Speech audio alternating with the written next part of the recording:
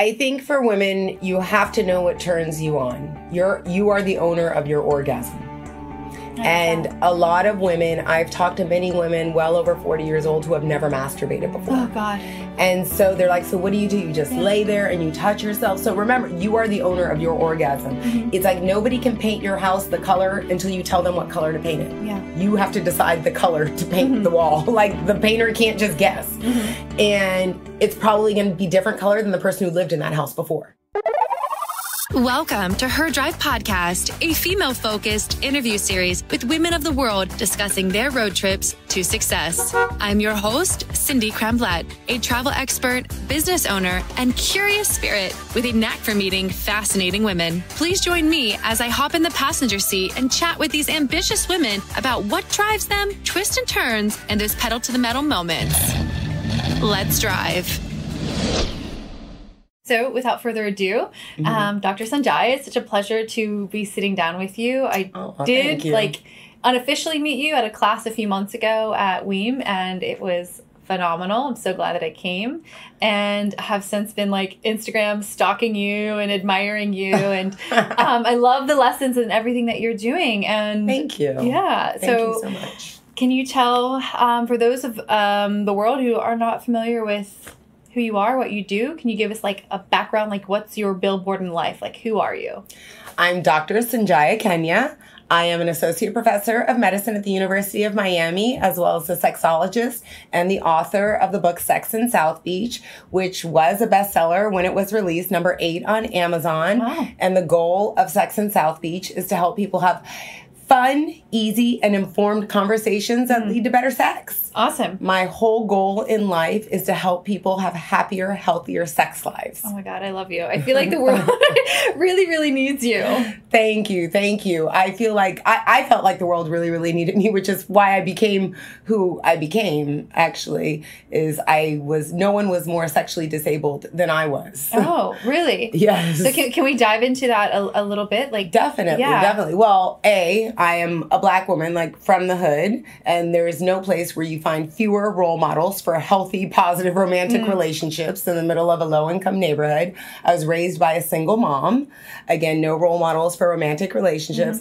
Then I was actually forced, and I will say forced, to go to all-girls Catholic school until I graduated, until I was 17 years old, and I was the scholarship kid. It wasn't because we had any money, but, there's another place where you don't learn anything about sex, which is probably why a few of my friends graduated pregnant. But I was very, very, very scared of sex. And while I was in high school, my mother opened a business called Divorce with Dignity, which taught me that at some point people could love having sex with each other, love it so much they want to get married. And then one day they may never want to have sex with each other again. So I felt like I grew up in a situation, in an environment with no relationship role models, with no idea how to have a good sexual experience. I can remember asking our health teacher in high school, what does it mean, wet? Girls get wet. What does this mean? Because I had heard about it. And she's like, you'll know when the time is right. So I was like, all right. So that was really the extent. So I felt when I went to college, HIV was on the rampage. And basically it was told to me several times, you are a straight Black woman in America, you are going to become HIV positive because that's the deal. And so when I went to college, I really became obsessed with not getting HIV and really trying to have positive sexual relationships. And that's when I realized I have no idea how to do this. And so I really just sort of studied on the side, on my own. During undergrad, I went to UCLA, and the biggest relationship role models I can remember were The Cosby Show. And of course, that's all shit now. Yeah. I don't know. I'm sorry. I don't know. I didn't mean to swear. Of course. You're allowed to swear. Yeah. We promote authenticity on Her Drive. I'm like, what? The most authentic, what I thought, this ideal family relationship, this is what it looks like when a man and a woman love each other, who also want to have careers and a family. And of course, that was, tragic for me when the whole Cosby thing went down. But when I went to graduate school, I ended up going to graduate school at Columbia University, which is where Dr. Ruth went. Now, I can tell because your youthful beauty is screaming at me, girlfriend. You're so sweet. So I know that maybe you don't know who Dr. Ruth is. Oh, no, I do. Oh, do you? Okay. Trust me. At one point I said, I think I want to be Dr. Ruth. There you go. A long time ago. So I knew who Dr. Ruth was, and she actually went to Columbia University as well. But no one had been around since Dr. Ruth, really, that was helping people talk about sex in a practical way that they could incorporate into their own life and in a real way that could lead to more pleasure. And so I got into HIV research when back up. I went to school for nutrition. My first master's degree was in nutrition. And I got into that because everyone was obese. And I was like, we got to fix that. And at the time, a lot of people living with HIV became obese because the medication started working. And the side effect of the medication was body fat redistribution. So they were losing fat in their arms and legs and gaining abdominal fat, which put you at risk for every sort of cardiovascular problem or metabolic problem. So my first research study was a diet and exercise study on HIV-positive obese women. So I realized that, oh my gosh, I saw a lot of similarities between women living with HIV and women going through a divorce. They were all really pissed off at the guy who they were either getting divorced from or the guy who gave them HIV. None of them, no one ever going through a divorce ever says, oh my gosh, we're having the best sex of our lives, but we just have to break up. And none of the people I've ever met living with HIV are like, I was having the best sex of my life when I contracted HIV. So I was in my early 20s. I was in graduate school in New York City, and a light bulb went off in my brain that women who are going through divorce and women who are HIV positive, none of them were having great sex. And I thought, I wonder if we could teach people how to have better sex. And if we could teach people how to have better sex, would it reduce divorce and would it reduce HIV? Would it reduce cheating? Would it reduce relationship problems if people knew how to have better sex? And that was the beginning of this journey. And luckily, I was in a medical community, a lot of doctors and nurses who have a lot of unsafe sex, by the way. So ladies, just because he tells you he's a doctor does not mean you should have unprotected sex with him ever. But they were telling me all of their sex and relationship problems, and I was fixing them for them on the side in a very informal capacity. What an amazing side hustle. Yes, in the at happy hour, in the hallway. But the reason why you see, we're in my office, there's a purple couch in my office, not for patients, it's for my colleagues, the ones who use it most. You see one of my colleagues sitting on it, but not that mostly. Mostly it's for my boss colleagues who come in and need to lay down and talk about their problems. I think it's really difficult when people are professional, educated people and they realize, oh my gosh, I'm not experiencing the sexual relationships that I want. I don't know why, because I'm attractive, I'm smart, I make money. Why aren't I having the type of love life that I want? And because I had been asking myself those types of questions throughout my entire life, and I'd been working and studying and trying to incorporate lessons into my own life, I just started giving people advice. And they started taking it, and it started improving their love life and their marriages and their sex life. And then I became, while I was still finishing school, I started teaching some college classes. And one of the classes I taught was a very interesting class called Reinventing You, which was a very unusual class. And I was the only person who ever taught it. The school at the time, it was New York University, had this idea. They wanted to attract older students to come back and restart their lives. And in Reinventing You, we started, relationships was a big part of that. And what do relationships mean to you? And what are the relationships you have in your life? And how would you like them to be compared to what they are? And that experience really empowered me to think, you have something here that you can tell people about sexual relationships and they want to listen to you. And they're engaged, one, because I think I'm a funny, interesting person. You are. The other part is, I got married when I was 37 years old. I did not meet the man who would become my husband until I was 34 years old. I never really planned on getting married or having kids because I was a kid from the hood who was poor, and I wanted to have a wealthy life, and I did not know how to make that happen. So I was like, I know I can make money and build a successful career. and I don't need those other things right now. Things do change as you get older. Your priorities change. All kinds of things change. But I was never in a rush to get married. I was never in a rush to have a baby or have some sort of sexual relationship that was the end all to end all, which meant I dated a lot of bad people. Maybe not bad people, people who weren't good for me and for the relationship goals I have. I have dated the guy who was married and I did not know he was married. I was engaged to a professional athlete. One of my first serious relationships was with a recording music star who I don't know. I mean, I have made every sort. I have dated the bartender who is never going to get another job. You know, I have dated the guy who you wouldn't date unless you were stranded on an island, because for 3 years of my life after New York, I did move to the Cayman Islands for 3 years.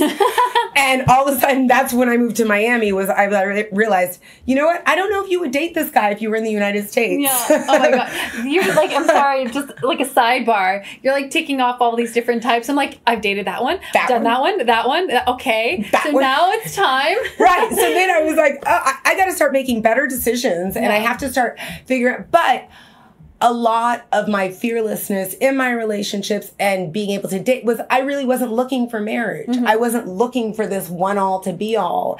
And during that time, I was able to do a lot of self-study and to learn a lot about not only relationships, but really the importance of sexual health within a relationship and just independently to a person, how they feel about their sexual health and their sexuality, as well as, you know, within a relationship, the importance of that.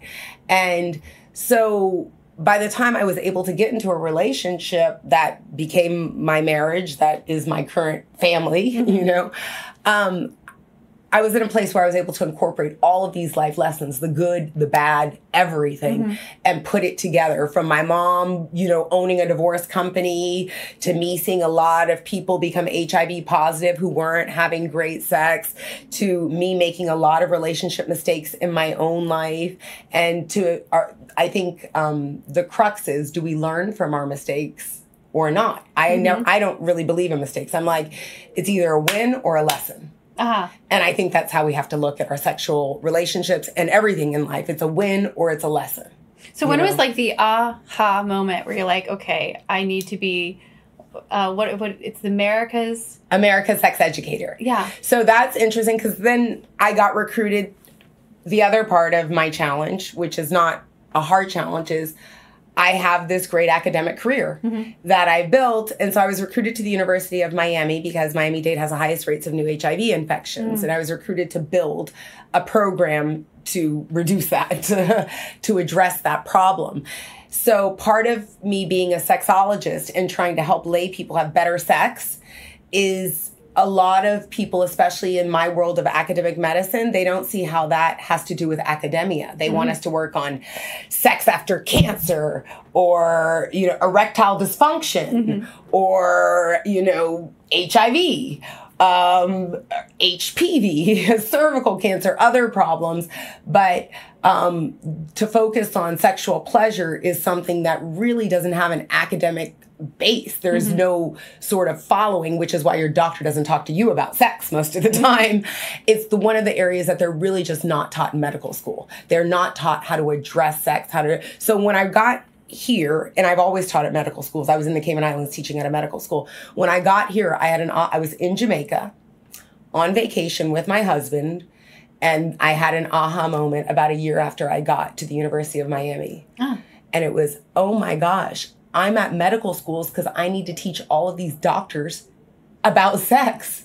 Because A, they never learned it in medical school. B, most of them are suffering from unfulfilling sex lives. And C, everybody needs to learn about sex. In the first place they should turn would be their doctors, Amen. Right? Yeah, and definitely. If they're and I have all access to all these doctors every day. I'm just surrounded by doctors of every kind, whether you're an oncologist, whether you're an OBGYN, whether you're a urologist, whether you're, you know, a gender confirmation surgeon. You know, there's not any type of doctor that I don't have access to.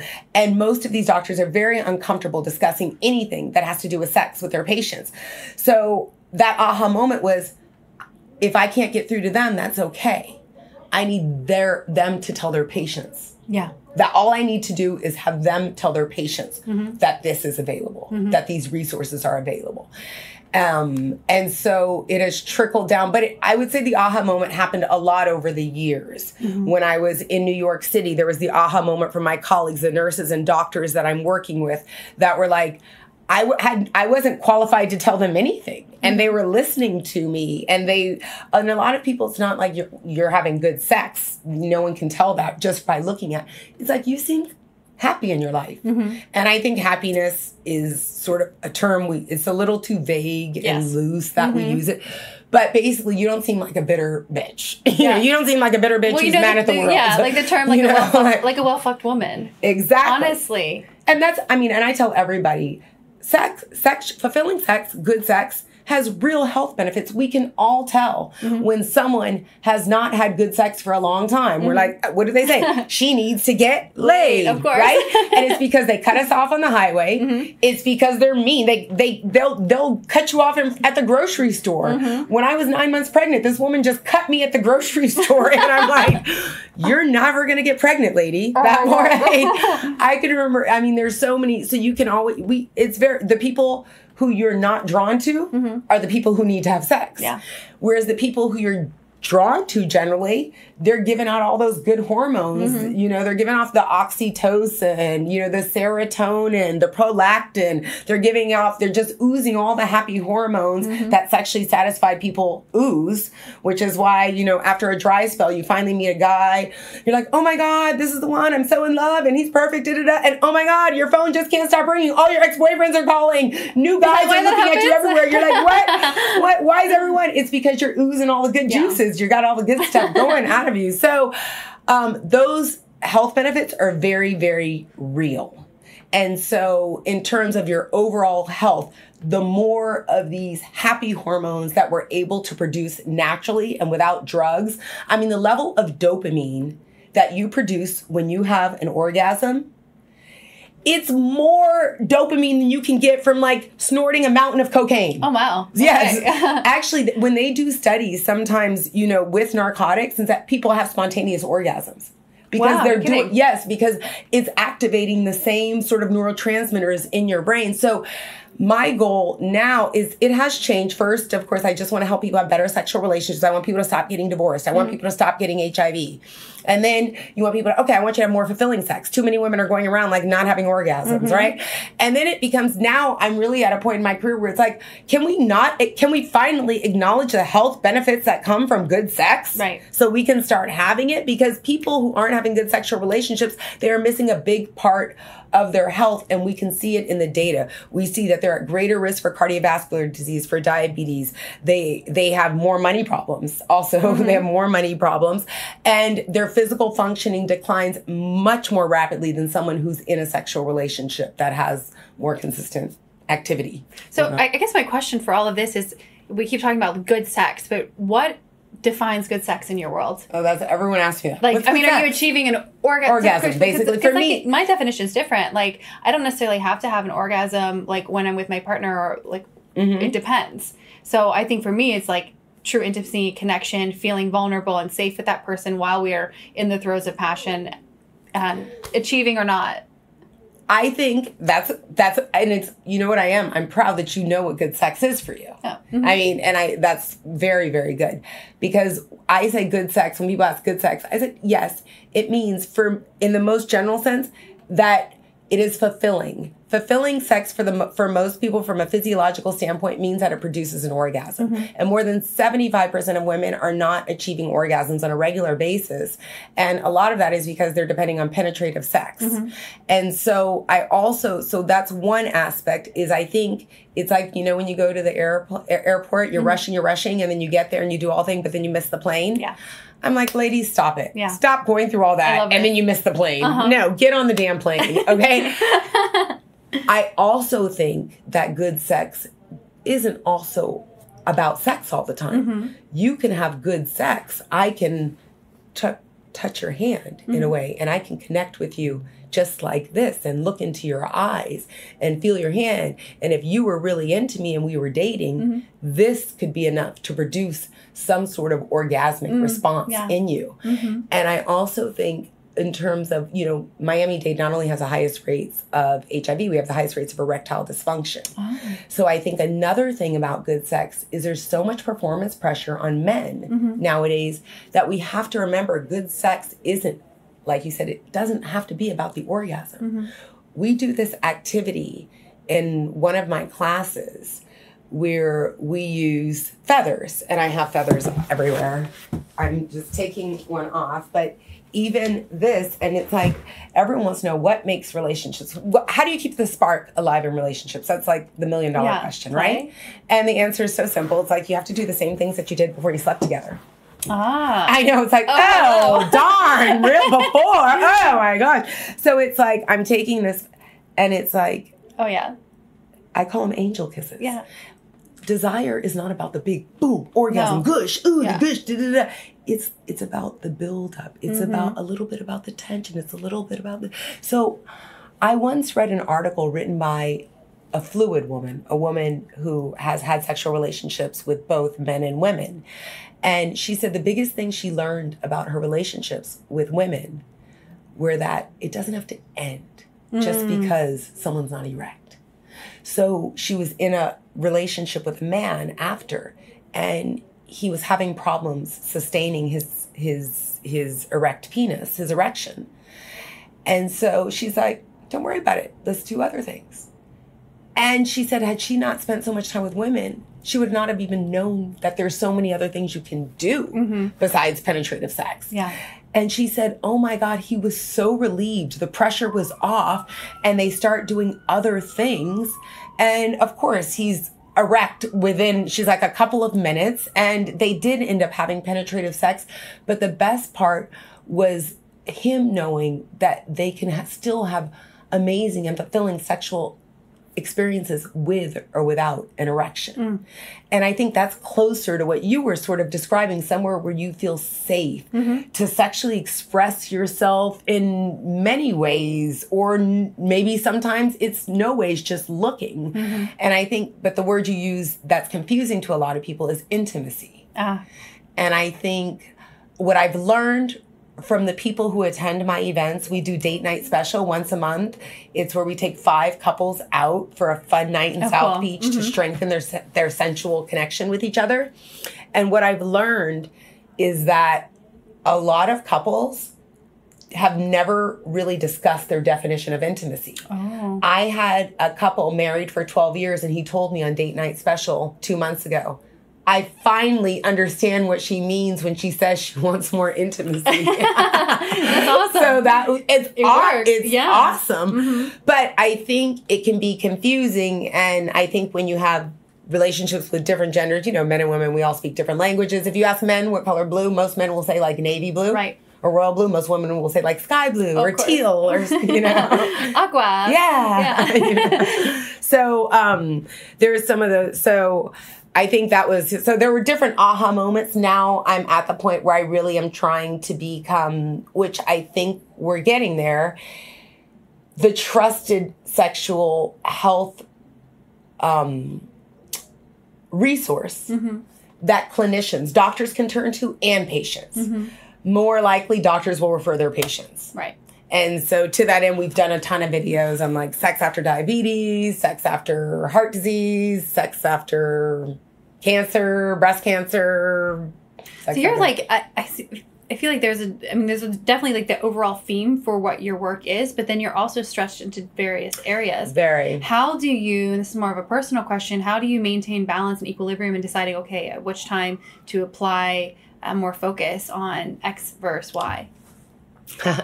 So I asked I will give the response. This has been the most helpful response I've ever received to how do you maintain balance. So I'm going to give you that. But the real answer to how I maintain balance is you're looking at her. There's Bree. We all need... Behind every strong woman is another strong woman, Amen. Right? Yeah. That's my... Behind every strong woman is another strong woman. So Bree is like a life manager, but she really has a job. She's got project managers. So it's really, really helpful to have someone who's invested in most of your projects, even though they're so diverse, whether it's an academic project or maybe we're doing a community event or we're going to talk to, a group for the Miami Herald about sex or whatever we're doing. So one is to have a great support system, So now we're trying to get Bree more support because Bree needs support. So that's the one. But the other thing is, I think that idea of like, balance and work life. I think it's like, let's get over that bullshit. Yeah. I'm sorry. I'm swearing a lot today, which isn't... I must be bringing it out. I know. I'm going to say it's not normal and Bree's giving me the eye. Like, let's not lie there.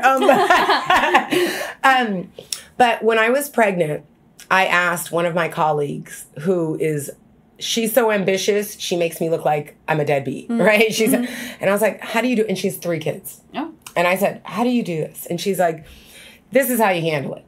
You focus on what needs your attention, and then you go to the next thing, and then you go to the next thing, and then you go to the next, and then for a minute, everything's floating along, and you're like, yeah, brush my shoulders, I got that, and then boom, something needs your attention, and you focus on that because the other 12 items are handled for now, and then the minute that one gets to balance, you're like, you come up for air and you're like, boom, that needs my attention. Sometimes it's your kid, sometimes it's your husband, sometimes it's the tax collector, sometimes it's a work project, So I think this idea that there is some sort of magic key to balancing your life when you are ambitious. And I do have a full-time, professional job. I have a business on the side and I have a family and I have a social life.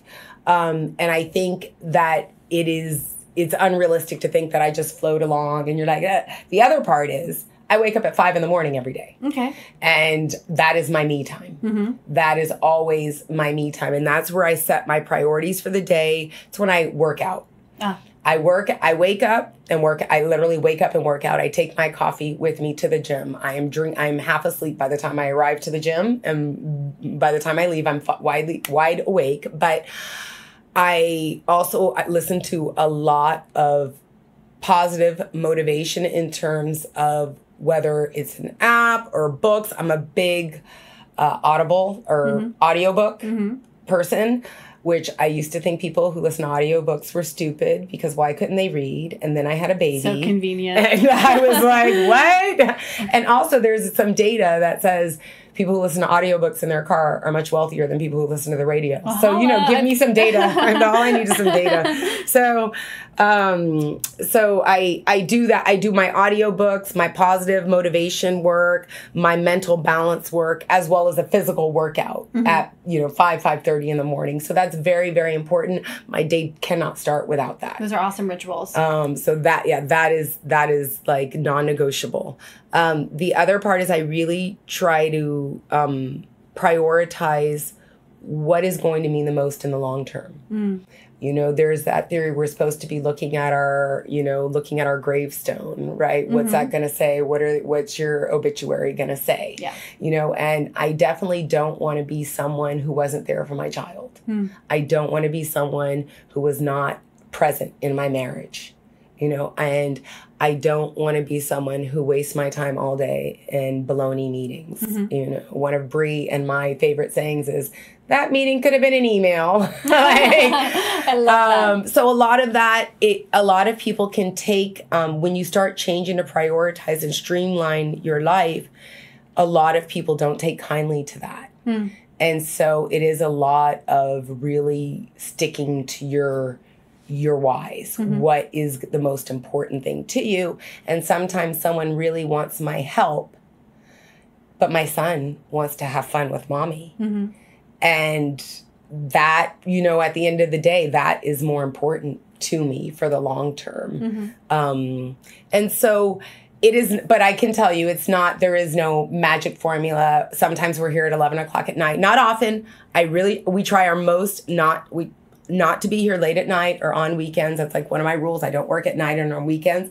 Every now and again I do, because that's what it takes.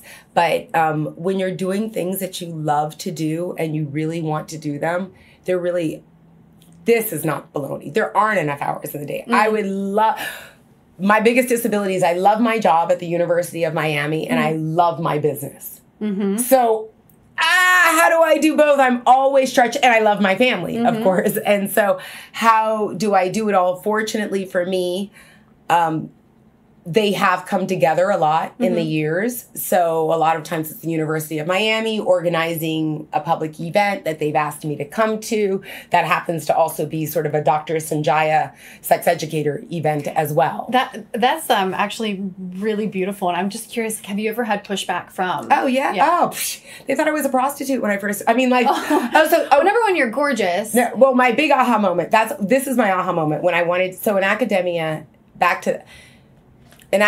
I struggled for a long time because I wanted to be smart and perceived as this smart woman. Like when I was young in academia, I used to wear my hair back in a bun and wear fake glasses so that people would think I'm smarter and looking. And I'd only wear like full suits. And so when my book came out, that was my aha moment to the university and to the academic world.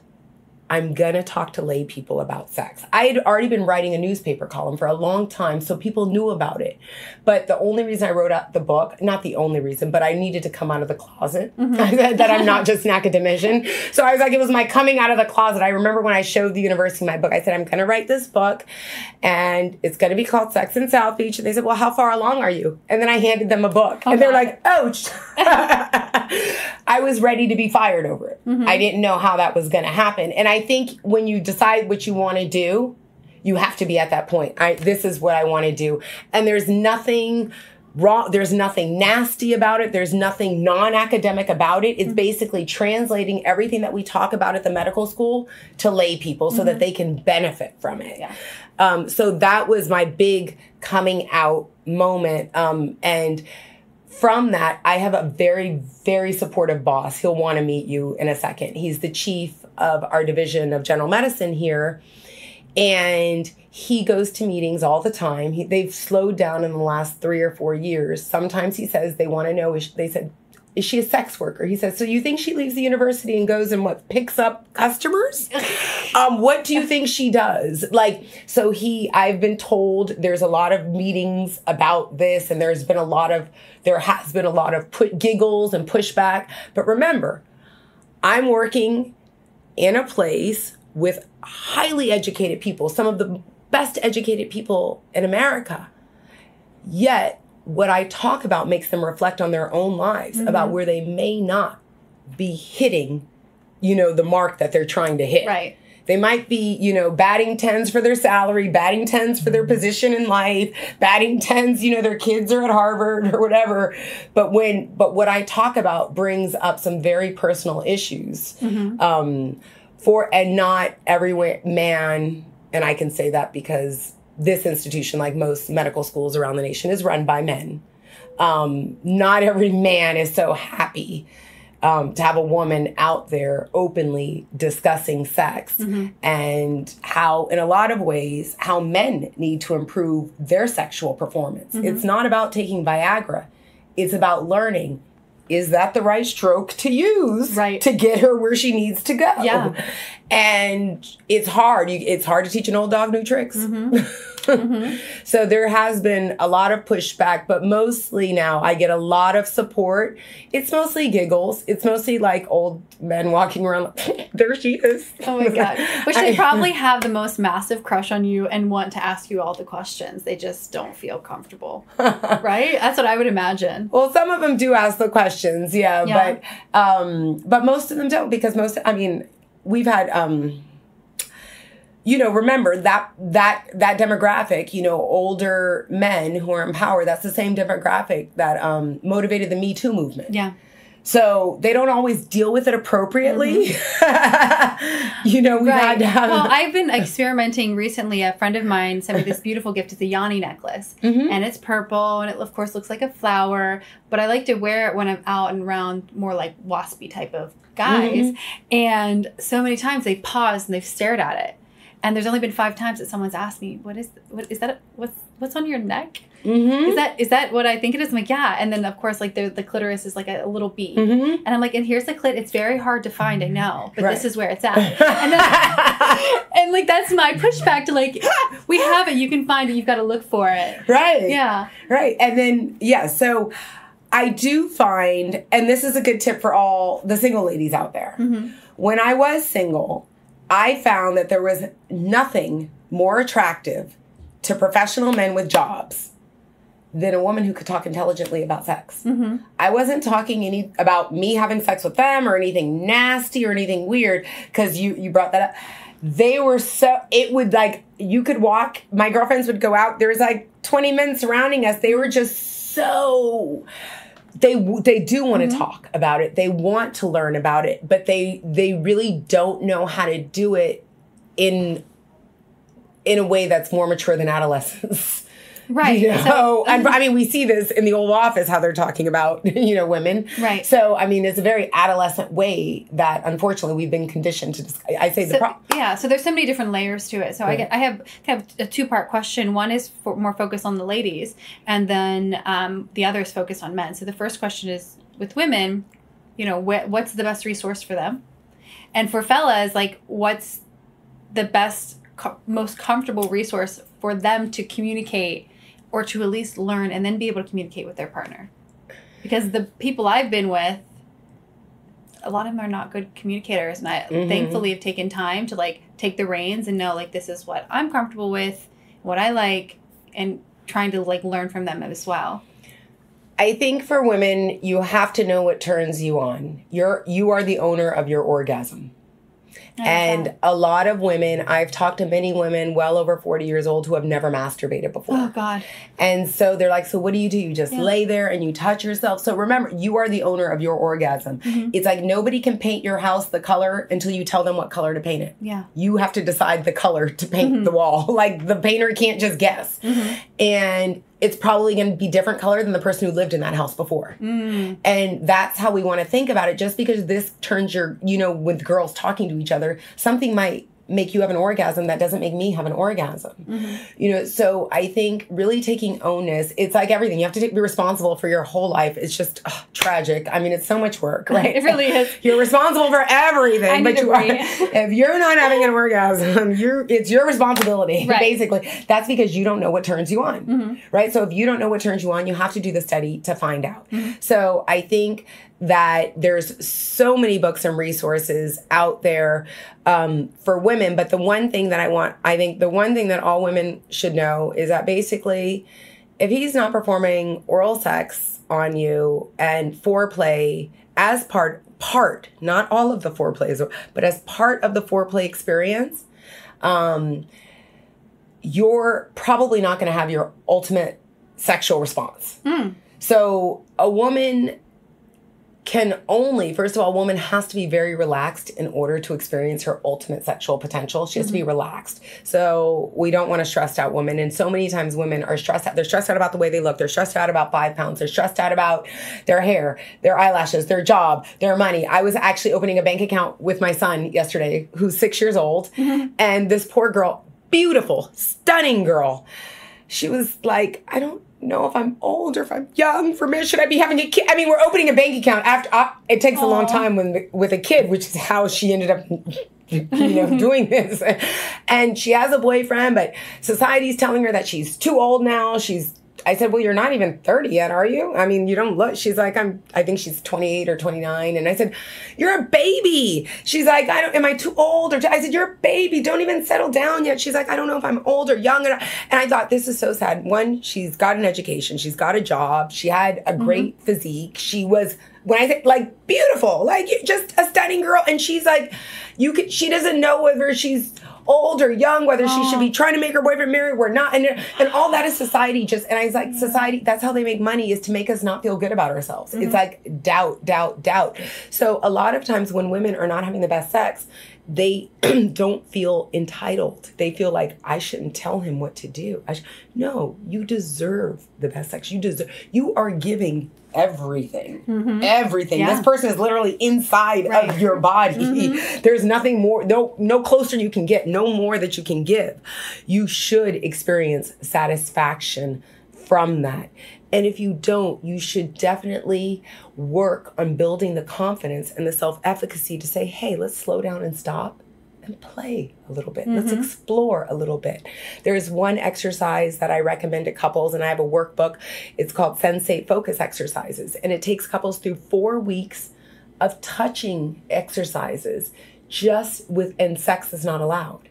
Penetrative sex is not, and just so they can learn each other and figure out, do you like when I touch you hard, soft? Do you like the temperature warm, cold? Do you finding new erogenous zones other than the traditional areas people goes? But I do really think that women, they should not use porn as a resource for their own sexual experiences.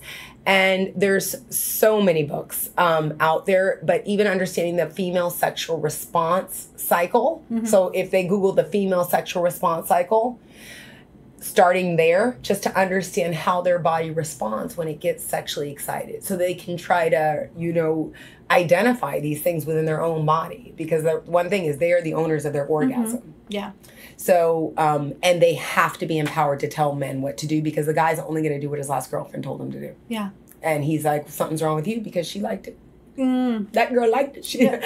And the thing with guys, I tell them, the other reason why guys should become really, really good at oral sex is because you do want to become the guy that no girl ever wants to leave. You want to become the guy like, oh my God, he's such a jerk. But oh my God, the sex is so good. I can't leave him. So you want to be the guy. This is why I got married. My ex and I joke, we got married because our sex was so good. And now I'm like, please, can you teach every man out there how to give head? Because nobody knows how to do it like you. Right? Yeah. Right? So, but now it's up to you to learn what he did, but never tell anyone else that this is how your ex did it. That's the first rule. That's a good one. My ex did it so much better than you know.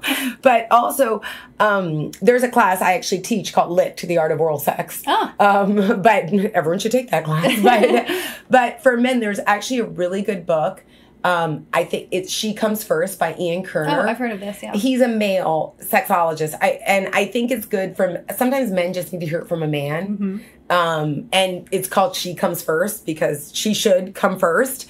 Okay. And do you hear that? Yes. Do you hear that? And also, guys, if you motivate a woman to have an orgasm before penetration, then she's much more likely to have an orgasm during penetration. And remember, women, we're this magical species that can have multiple orgasms over and over and over and over again. So it's important for men to know what stimulates that in his woman. And I promise you guys, looking at her, saying, babe, boom, boom, doesn't. All the movies, because this is radio. So I pretended to grab her boob, pretended to put my finger in her crotch, and then pretended to do her. So I'm saying, no, that doesn't do it for anybody. It didn't work for anybody. Didn't work, yes. No. When you crawl into bed and you're start feeling on her nipple, that's it. And look at your response. It's like gross. Neanderthal behavior, and I hate it's it. Weird. It's like I go back to Janet Jackson. What have you done for me lately? Yeah. What? Seriously. No, I tell this to my husband all the time. What have you done for me lately? And then he plans a date. Oh, beautiful. Because earn this. Yeah. Earn this. This is not, Yeah. It's just not entitled. You don't just get it for free. You gotta earn this. I like that you said that because about your husband as well. Because many people, I assume, after marriage, are like, oh, we don't one have to have sex, or two, I have to have sex with him because I'm married to him, or vice versa. Bullshit. You don't have to have sex with anybody, right? There's something called, I think, marital, but we don't have marital rape. Yeah, marital rape. That is called, but that's not. Exist. But the point is, you want to keep those behaviors going that made you want to be together. That's it. You want to keep the behaviors going that made you want to be together in the first place. And when you first are attracted to someone, you're like, what can I do to please them? What can I do to satisfy them? You're curious. You're searching. So you want to make sure that you keep that, because you want desire to continue to build, and you want to continue to learn each other. Your taste, your preferences will evolve and they will change over time. And being able to discuss those things is really difficult. And to answer your question about communication, that is why I wrote my book, which wouldn't it be handy if I had one right here? It's right here behind us. Behind us. But that is why I wrote the book, Sex in South Beach, is to help people have these easy, fun, and informed conversations that lead to better sex. And each page, each article, or each chapter, rather, is only 2 or 3 pages long because the whole purpose is for you to read it together or for you to read it while you're in the bathroom and then come out and be able to discuss something with your partner. That's good. And anybody can read 2 pages with their partner. And for people who don't read, people used to say, can't you just record them? And I was like, okay, so I do have a podcast that I don't do as regularly as you, and I get a lot of crap for not being as regular. But I think my podcasts are, one, they are really funny. They're very short. Most are about 15 minutes long, but you can listen to it in your car with your partner, or you can listen to it, I always say, like over Christmas break vacation when you have all your family over and all that stuff, and you have all this time, everyone's off work, right? That's the best time actually to think about how do we strengthen our intimate connection. And you can listen to 10 minutes and then you guys can start a whole conversation about something you would never, ever, ever talk about otherwise. And that's really one of the true values I see in what I bring to the world. I will motivate you to talk with your partner and talk to yourself about sexual things that you would never otherwise spend so much time thinking about, questions that you otherwise wouldn't answer, and situations that you wouldn't feel motivated. Like, oh, you know what? I am the owner of my orgasm. So let me figure out if this technique, I think the first chapter of my book it's called Achieving an O, and it's 3 different ways, like what wows a woman? How do you wow a woman in bed? And we talk about there's the 1-prong technique, the 2-prong technique, the 3-prong technique. There's all different types of ways, but I think reading that with your partner in bed, it's 2 pages. And you're like, hey, babe, so what are we doing? 1-prong, 2-prong, 3-prong? Of course, you have to get the book to know what those prongs are. They're not like foreign things that you insert into your body. Oh, darn. Well, I know we're kind of coming to a close on our time. And I'm just kind of curious about a few more personal things. If you were going to go back in time and tell a younger version of yourself something, one, what age would you be and what would you say? I would say be more fearless, which is interesting because someone from high school reached out on Facebook like a year ago. She teaches young kids something, and she was teaching them about fearless women, and she told them that I was the most fearless person she ever met. And this is a girl from high school whom I didn't even remember, but I was so touched that she thought I was fearless. And a lot of people have said, oh, she's so courageous, and it's not that. I'm scared all the time, just like everybody else, but I would say be even more fearless. Be even like, whether it's a president, whether it's Oprah, whether it's just another human being. They're shocked at the medical school how I treat, our deans and CEOs and presidents. I'm like, they're just another person, just like I am. I know that a 7 a.m. meeting is good for their schedule, but that doesn't really work for mine. So we're going to try to be fearless because you count just as much as everybody else, and probably more to yourself, hopefully more to yourself.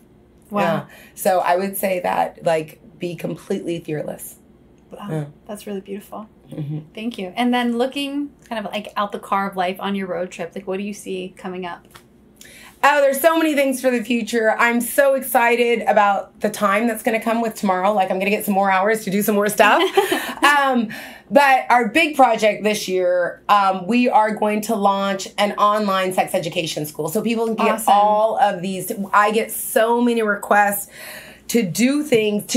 There's more work than I'm able to do. So I would love for people to become empowered with sex education, to learn more, to develop better sexual skills, to be more comfortable expressing their sexuality, to learn everything that they need to learn to have a more fulfilling sex life in the privacy of their own homes, to be able to share with their partners, and to know that it's scientifically credible, but also our goal is to deliver it in a really practical, feel-good way that makes you feel good and is positive and upbeat and really asset-based, based on your strengths,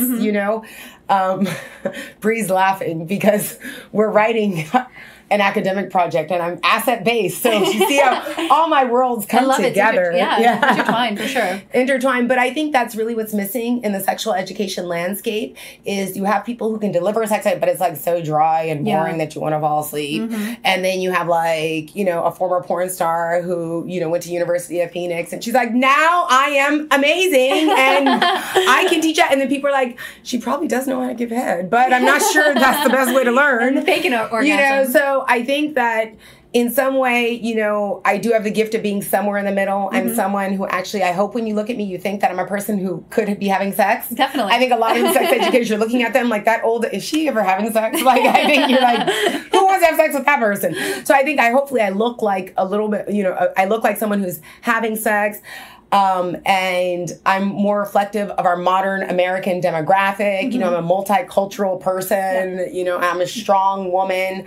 And so I think that getting sex information from someone with my background, I'm the only Ivy League educated sexologist and medical professor in the United States, but also who's had all this practical experience with sex and with different, I think that combination, can be very powerful in terms of helping people learn how to apply different information and to improve their own sex life. So we're really looking forward to launching that sex school, which is why I'm sort of out for this year. We're like, I'm doing almost no PR, no media, no anything, because we really want to build a solid product that can continue to grow and grow and grow. And one of our first classes will be couples massage, because I do have this most amazing Sense body oil. It smells so good. And it does. And you know what? Couples use this, all the daddies who come on date night, they buy it after date night special. And then what it becomes is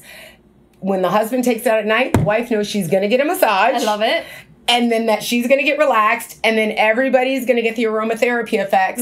Desire is going to fill the air, and it's going to be a good night. So I'm very proud that we've developed a product, a natural product that not only, you know, smells great, hydrates your skin and all that, but also helps couples have more fulfilling experiences together. That's so beautiful. Well, in all of these amazing things that you've done and you've created and are going to create, like, what are you, this is my final question for you, what are you tooting your horn about?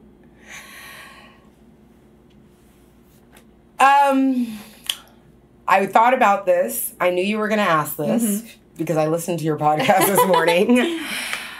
I am finally in a place where I know my worth. And this is the first year I've said more no's in 2019 than ever. Wow. And a lot of it, like, we had a huge, huge internationally known museum ask me to do a most amazing thing, and I wanted it because it would have been such a scientifically credible, wonderful, huge thing that could explode internationally into big things.